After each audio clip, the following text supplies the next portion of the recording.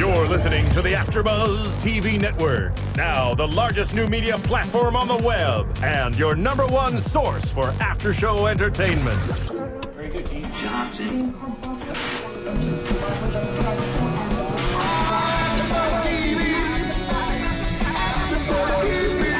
From the AfterBuzz Studios in Los Angeles, California, presented by Maria Menounos and streaming live thanks to Akamai Technologies. This is AfterBuzz TV's Hell's Kitchen After Show. We'll break down tonight's episode and get you all the latest news and gossip. And now, another post-game wrap-up show for your favorite TV show. It's AfterBuzz TV's Hell's Kitchen After Show.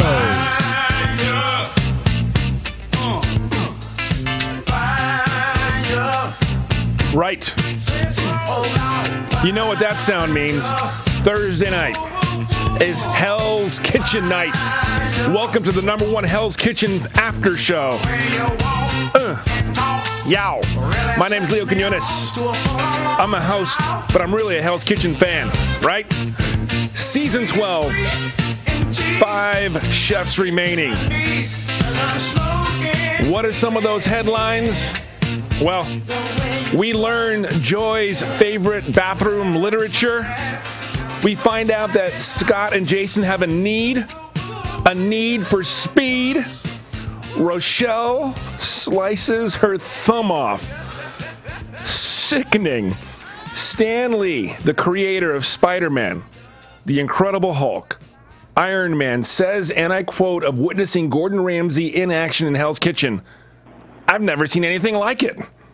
But tonight's story is Joy's story. It's all about Joy. This was her episode, for better or for worse, and it's incredible that you have embraced this Hell's Kitchen after show. I want to thank you very much for downloading us on iTunes in over 60 countries. We are humbled. So if you know someone who's a fan of Hell's Kitchen, you tell them right now on the show live, talking about her experience with Gordon Ramsay and the hell that is Hell's Kitchen. Joy Parham Thomas. Joy, you're on with me. Thank you so much for being on the Hell's Kitchen after show. Thank you for having me. It's always fun. It's always fun. It's just me and you tonight, but it's cool. So we're just going to have even more fun. It's okay. It's just going to be me and you. I would like to go back a couple weeks, if I may, Joy. Mm-hmm. Or do I have to call you Miss December? Well, no, just call me Joy. Oh, gosh, just call me Joy. I'm a simple woman. Just call me Joy.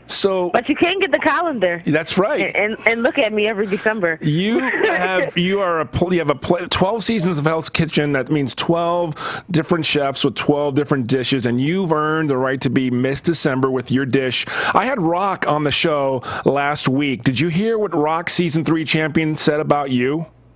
No, I actually didn't get a chance to listen to the show last week. Oh. I'm normally a week behind on my listening and viewing activities. Okay. With everything. Life is a little hectic nowadays. As the season picked up, I got really busy. Let me paraphrase. He said that your dish was some of the best tasting food he's ever had. And the thing that I want to go back to 3 episodes ago, Joy, is that you were doubting yourself about that dish. And you also had that same situation with some pork that you thought was undercooked that Chef Ramsay thought was beautifully cooked. Do you think in hindsight now that you shouldn't be really doubting your food and your abilities? Well, yeah, definitely. I mean, to sit back and watch it, sometime later, you grow from it. I mean, as soon as I walked out those doors, I already knew that it was one of those decisions I couldn't just dwell on, so I don't doubt my decisions anymore in the kitchen. I'm learning that every mistake is just a new chance to experiment and kind of fix it and work a new recipe out. But I was younger. Like, I wasn't, my state of mind wasn't as strong. I am a strong person. I've always been a strong person, but I was still growing. So I just wasn't really certain about my abilities because I was looking at the people around me that were on the line every day and came out of, Ritz-Carltons and things like that. I felt a little intimidated, so I gave up on myself a little bit at times. You were the first one to get a black jacket. I was so happy. Oh, I was so happy that day. If I could have did a cartwheel, I would have, but I don't think they would have allowed it in the dining room. But I was really happy because the day before in the challenge was the pork loin day, and you know, I was really going through it. But at that time, I think I had cabin fever too. Yeah. But, I think I had cabin fever a little bit because we've been there for a while. But, you know, I had doubted myself a little bit about the pork loin. And then, you know, it all worked itself out. But I was so happy that the following day I could come back and not just prove to Chef Ramsay that, you know, I can still cook, I still got it, this was a bad day, you know, but prove it to my peers around me also. So it was a great moment, and I needed that because I needed for, you know, the people who are watching the show today, certain associates, certain family members and things like that, I needed them to see that too, because that's what I wanted them to understand. Some people just don't really respect our craft, you know, wanting to be in the kitchen. They don't respect our field. You know, some people really look down at us. So I had a point to prove to some people, and when I got that black jacket, I was happy. You know, I was golden. You guys, you see it now. Eat it up. You know, when you were cooking foods that you had never cooked before on TV, in Hell's Kitchen, that's going to be tasted by, you know, Dana, Rock, Paul, these Hell's Kitchen alumnus, and then Gordon Ramsay as well. What made you decide to cook stuff you had never cooked before?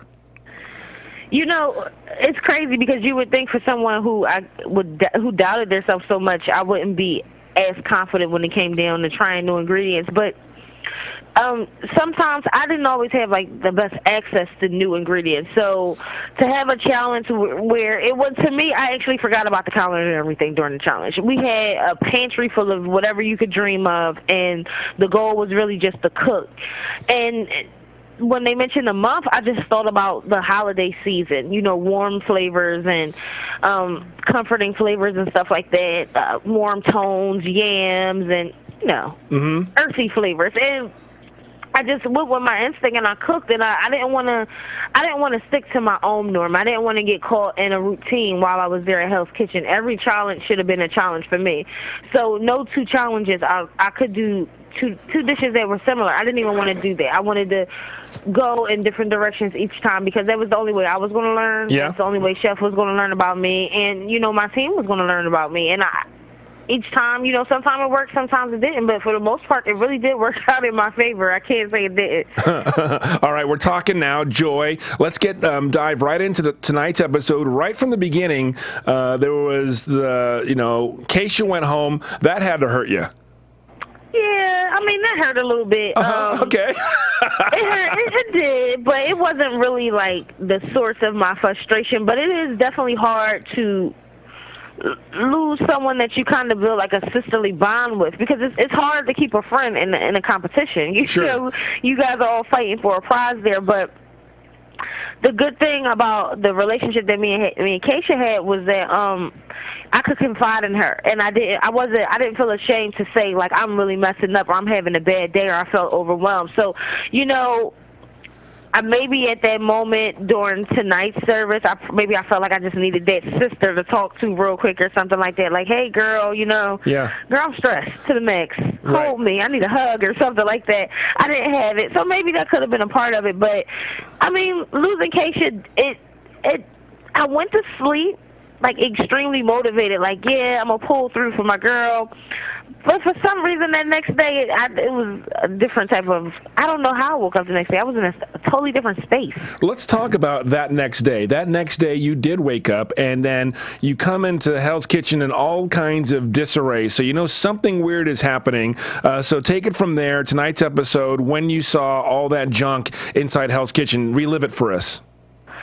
Okay, so we get up early. You know, you guys don't know that. You guys never know what time of day it is because we have the windows in there. I don't know if anybody noticed that by watching the show. Okay, so it's very early. Okay. So we wake up and there's like fancy trash all over the dining room. That's what I call it. And, you know, these guys come out and they look pretty familiar. I believe they were on America's Got Talent. I'm not sure. But they come out and they start banging on things, and, you know, it's like, wait, whoa, what's going on?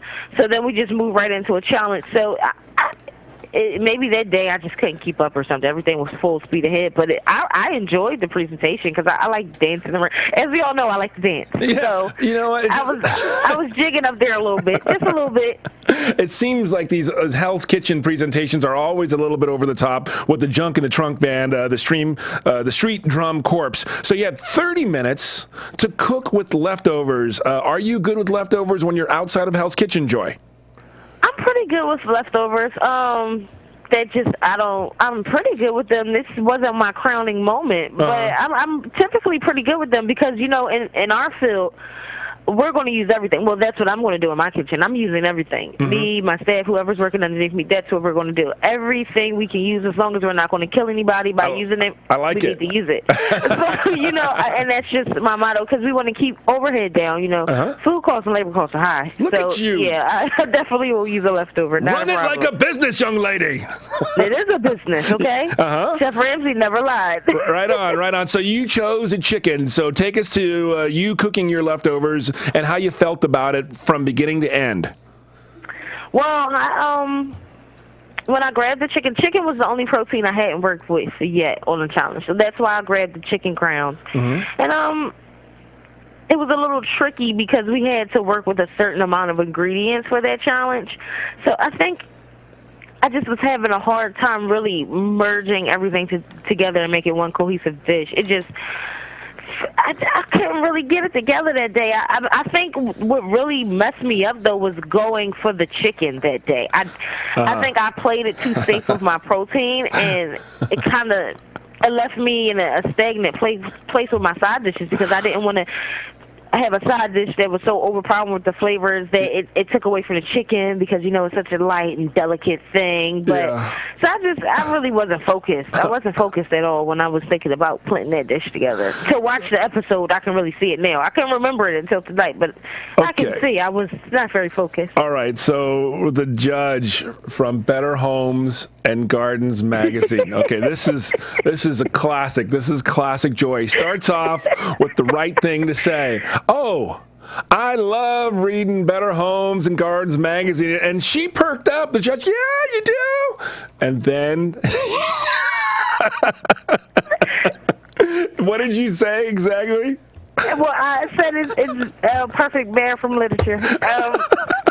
I do read the magazine, believe it or not. But I mean, it was an honest statement. I think it was a little too candid. But that's typically the magazine gravitates. It goes from the mailbox to the coffee table to the dining room table, and somehow or another it makes its way upstairs. But you know, maybe I should have just told her that we read it in the living room. Did you see Chef's face? He looked at me like he couldn't believe it. He didn't understand what was going on. And you didn't want to, you know, you were just trying to speak from the heart, and all of a sudden it just maybe wasn't the right thing to say, right? Yeah, I think I showed, you know, I was being a fan, but I didn't do it well. I wasn't a good fan at that point in time, I guess you would say. Well, a pretty incredible, funny moment in Hell's Kitchen history. And before we get to the night, you and Melanie reacting to Rochelle's thumb injury. Oh, now they showed a close-up on Hell's Kitchen, but you were there. How bad was it? Rochelle's cut. Well, when she cut herself, you could really hear it. You know, so when I was in the sinks, I could hear something go slice, and it wasn't the pumpkin. And the tip of the thumb, it blended in with the pumpkin and the seeds and things that were on the butcher block because everything was like a beigeish tone. So everything was kind of blended in. And when we finally saw what was on the table, to me it looks. Maybe we were probably overly dramatic, but it seemed so big when we saw it that day. It seemed like so much scum. You know, first thing to do, you call the medic. I don't know. I thought the girl was going to pass out. It was too much. Oh, freaked us out. I couldn't. Me and Mel and Melanie wasn't any help because she was just as scared of it as I was, just as terrified. Oh my God! And how long did this debacle take? A couple of minutes? It took a while. The thumb the tip sat there for a while. I think Chef James actually had to come tell us that it was time to get back to work because, well, we had to get it off the butcher block and we had to clean everything down. That was the issue. That's what took up the bulk of the time, getting over to it. Did you have any injuries in Hell's Kitchen? I don't remember. Yeah, actually, didn't. I mean, they didn't really show him or anything. I didn't have to go to a medic or anything like that. Like, you know, I wasn't rushed out. But I burnt myself twice. The first night there, first episode, I burnt my knuckle real bad. I had a bad blister. They actually decided to bust the day we had to go pick carrots in the field. That was nice. Oh, my God. So you're not only being punished, but you had to pop a blister on your knuckle. Oh, I felt it. It was oozing in my glove. Oh. Weird experience. Oh. Horrible. Yeah. Is that your worst punishment in Hell's Kitchen history that you remember? No. The worst punishment was no, it wasn't the worst because I do like doing recycling. But oh my God, that was gross. I wish they would have. It was a funny moment. It was embarrassing, but it was a funny moment. At one point in time, I sat down in the garbage. Oh no! And there's a half a tomato stuck on my butt. And the camera. So one of the camera guys probably did get it, but I mean they didn't show. I'm happy they didn't show it, but that was probably the worst because I was paranoid. I'm like, I hope they don't show this. I hope they don't. These tomatoes taste like ass. I don't get it. Right. What flavor? What flavor is this? It's different. It's organic. What was your greatest reward moment in Hell's Kitchen that you can remember, Joy? My greatest reward moment.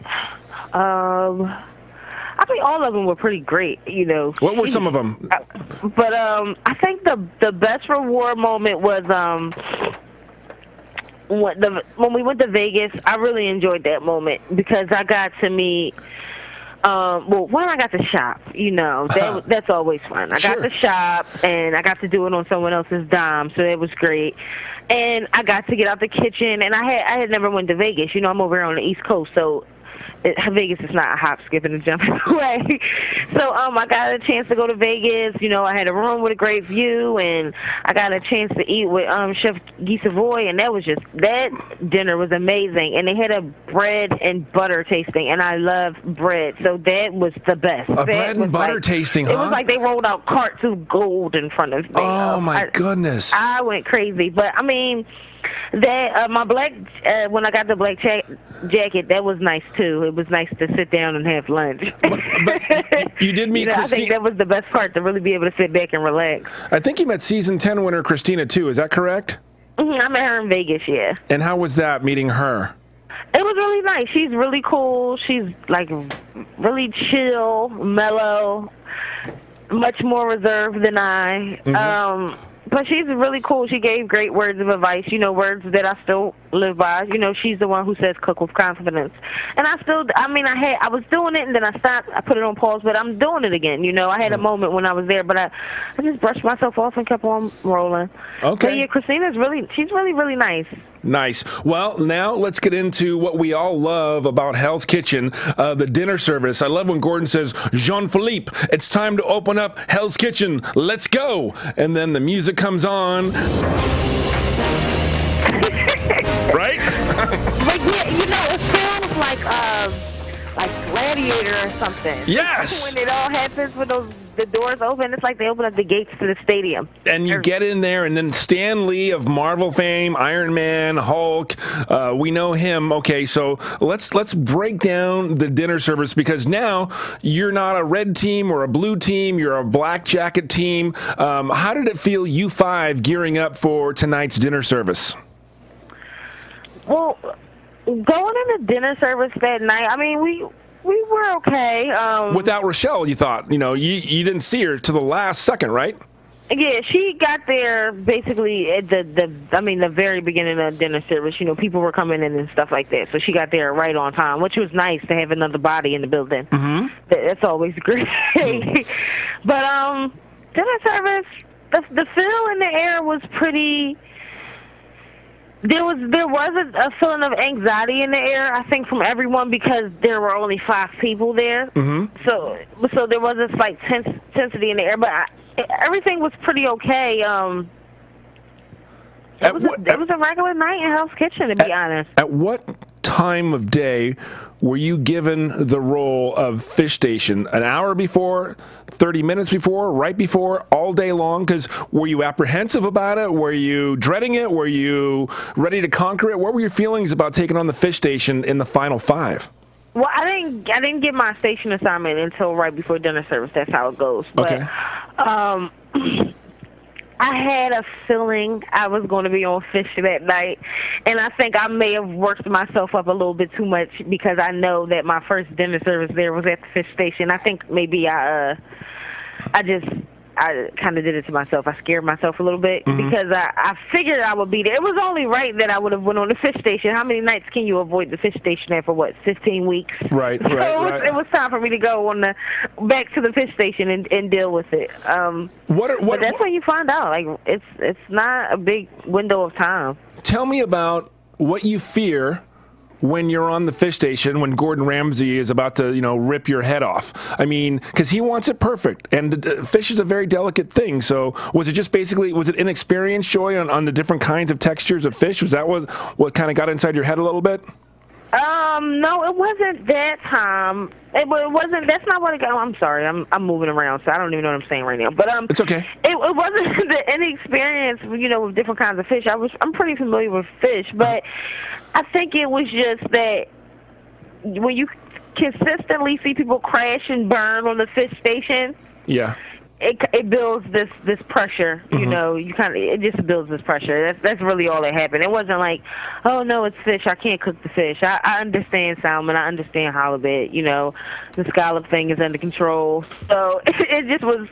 It just was. Okay. Self-made anxiety. It seems like to me, from what the edited version that we all at home saw that there was a communication breakdown. Do you feel that's fair? Do I feel what the version that you guys saw is fair? Yeah. I mean, it's as fair as they can be. I didn't need them to make a 2-part episode out of it, so it's okay. It would have been a little too much. Yeah, that's true. That's fine. I understand. Editing will be editing, but there was a communication breakdown that night, and it confused me. I really got baffled, and I saw that a little bit actually watching the show tonight. Like, I knew I wasn't going crazy. I kind of almost reminded myself of that tonight, but it was like I couldn't understand it was too much. Things were moving too fast. Things were being called in a different way, I guess you would say. We weren't flowing the way we typically did. Something was just off. It was off balance. Do you think that you, in your heart of hearts, was doing a little bit of sassing back to Gordon Ramsay, or you were just kind of like throwing your hands up going, I don't know. It sounded a little like you were sassing him back. I could have been at that point from when you see it, because that went on for a while. That wasn't my first time up there talking to Chef Ramsay that night. But I was actually a little irritated because during dinner service I had some technical issues at my station. I had some issues with like the burner or whatever. Sure. I don't know. Maybe I knocked the switch off. I don't know. All right. Yeah. So I was trying to tell him that things were coming, but I wasn't having a chance to get it out. So I was just getting really frustrated because I felt like he wasn't listening to me. Yeah. I felt, so that's really what that was. And it was like, he was asking me, it was just moving too fast. He was asking me for things, but then he was telling me not to bring things, but he was asking me for the same things. He was telling me not to give them. I didn't even know what was going on. I got lost. You're getting sassy right now.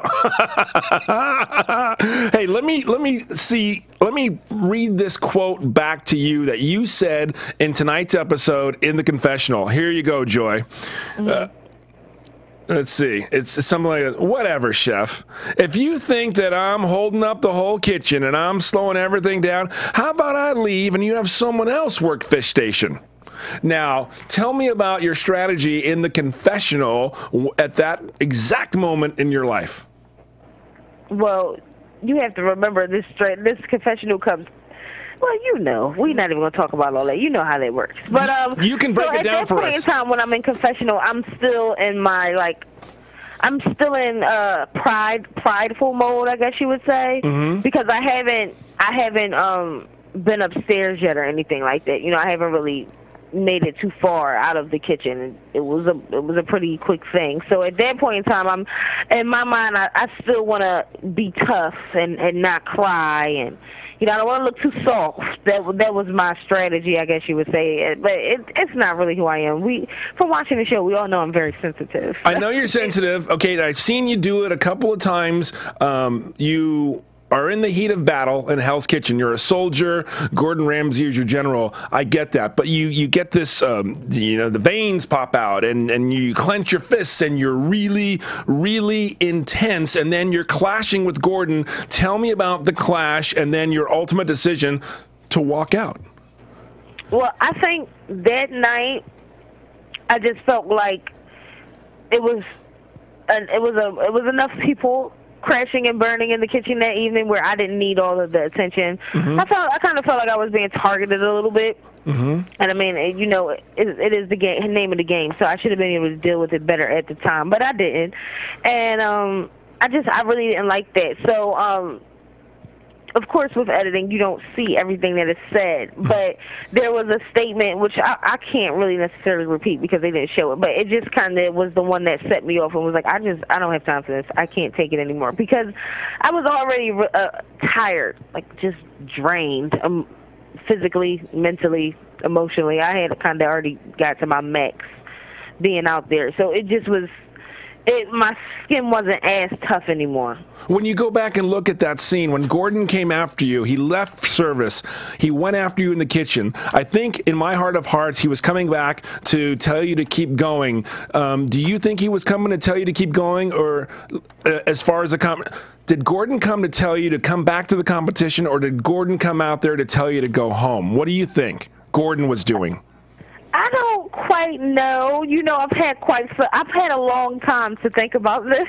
And when you have an exit that's so dramatic, it replays on your mind. It replays a lot. So I've thought about this for a while. But, I feel like maybe he wanted me to say I want to come back, but I wasn't sure. That's what he wanted. If I could even. Joy, you're good. You're good. Can I come back? I'm sorry. How do I make this up? Like, you had my jacket back. I didn't know what to do. So that's when I really gave up. I think because at that point I felt it when he came out there, and even when I talked to Chef Andy a little bit, but I just didn't know what to do or how to do it. Do I just barge in the dinner service? And I'm like, God, no, I can't be any more disrespectful. Hell yeah. You know what? I think Gordon sent Chef Andy to go get you back. I really think Gordon, I know he believes in you. I really think there was a 1-2 punch. Gordon coming to get you and Chef Andy coming to get you. And I think you were so upset that you just didn't see that they were trying to reel you back in. Do you feel that now? Because I feel that.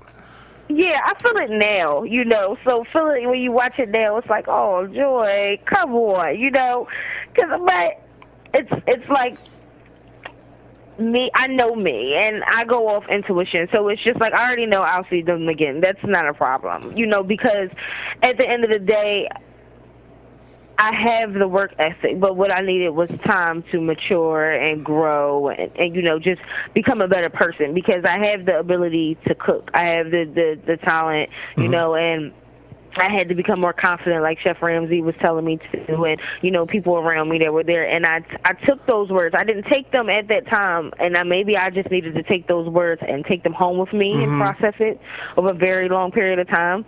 But, I did. So it's like I'm becoming better. I'm being better, and you never know where you'll see me yet again. Who knows? You never know. I'm not going to stop cooking. I never stopped cooking when I left the kitchen, So, because I knew if I would have stopped cooking, then I really would have let Chef Ramsay down, Right. That would have been, I think that would have been the salt on top of the wound. It would have been too much, So when you look back, because you filmed this 18, 19 months ago, and right. You've had a lot of time to think about your decision to leave the competition. So where are you at now, Joy, in your culinary career? Catch us up. Well, nowadays, I work for myself, which is really nice.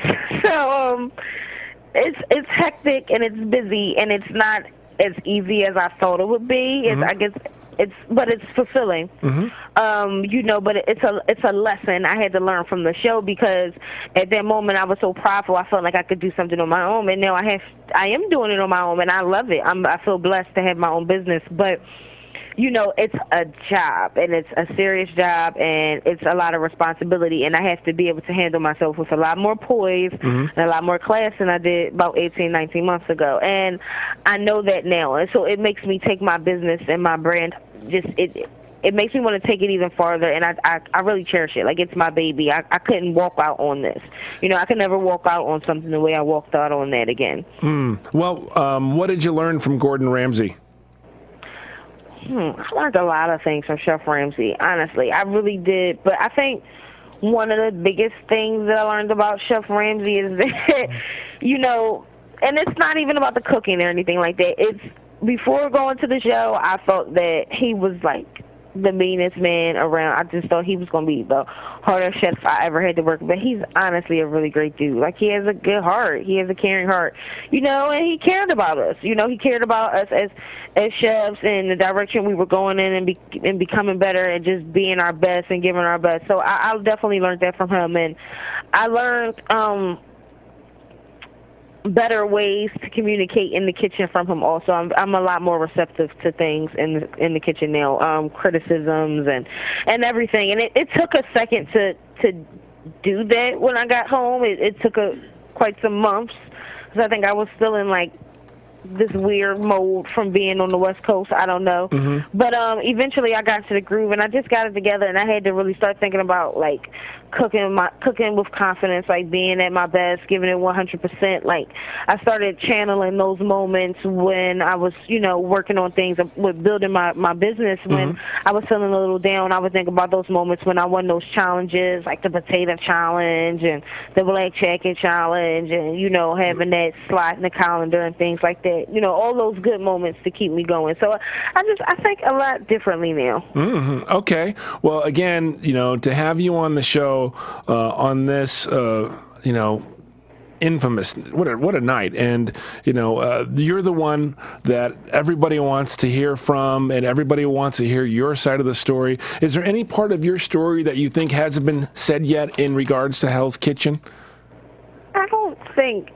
You know, I will say, whoever works in the editing, whoever is doing editing, I love you guys, because they've done me well. They've done me justice. I can't say that they really did so much where they made me look like a bad character. You know, we all had our devious moments there, but I don't, you know, and I understood that there would be a lot of chopping with tonight's episode also. So I'm okay with that, and I feel like they've told the story, and I'm happy that it's been shown. I mean, some would be embarrassed or, like, you know, want to go hide under a rock or whatever, but that's not the kind of space I'm in. I want whoever was watching it, whatever young chef, whoever is in culinary school and they may be, like, struggling that semester or something like that, don't do what Joy did. Like, you know, it's crazy. I would have to use myself as the example, but I'm okay with that, you know, as long as somebody else doesn't do what I did, because I learned from my mistake. You know, just don't do it. Don't have to learn from a mistake. Just learn from mine.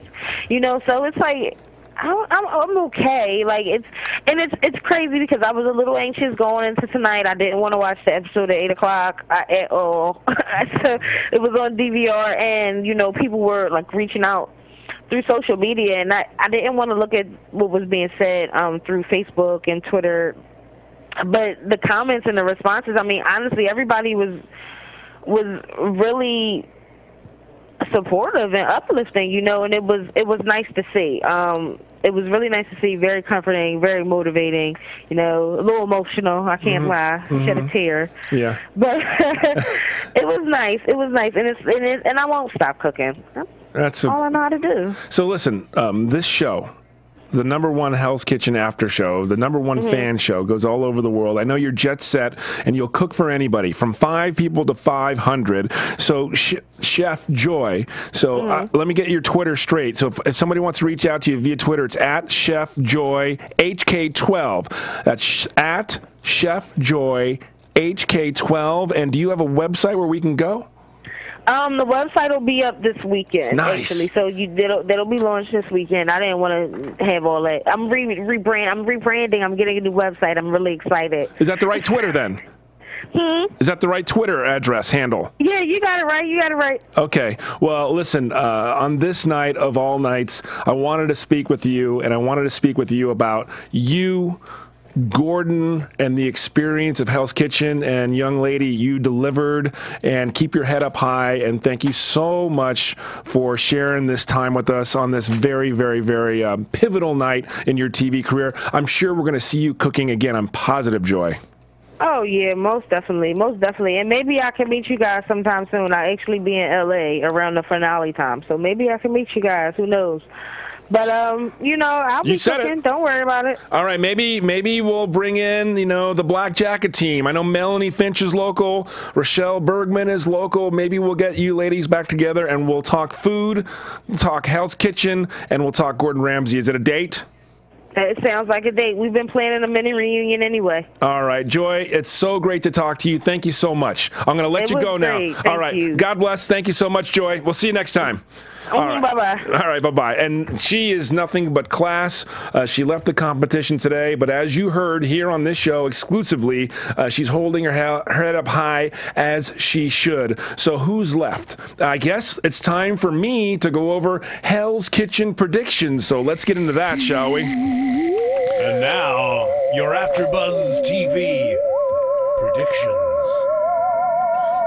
Freaky, producer Ben. I'll tell you that right now. Every time I hear that, I can't get used to that. Okay, so who are we looking at? The final four. Melanie Finch, Rochelle Bergman, the guys, Jason Zapaltis, and Scott Cummings. Who's going to stay? Well, I learned out tonight that Rochelle is tough, sliced a third of her thumb off, and just went and got it cauterized, meaning they took some heat application and stopped the bleeding. That's tough. And she came back in the heat of Hell's Kitchen where it's up to 600 degrees. So I would have probably been crawling in a fetal position, wincing and crying in pain. So Rochelle Bergman is tough, and I think she has maturity, and I think she might be going to the top two.